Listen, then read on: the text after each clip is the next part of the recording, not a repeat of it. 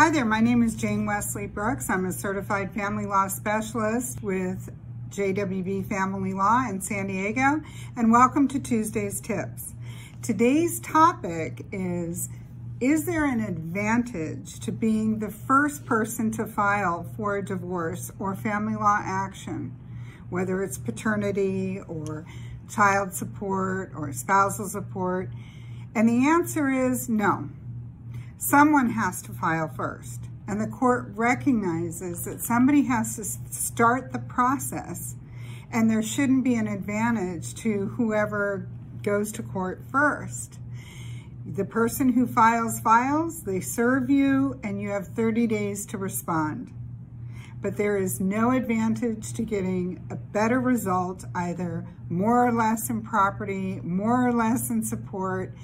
There is absolutely no advantage. So don't feel that you have to rush off to court to beat the other person to get there. There's no need.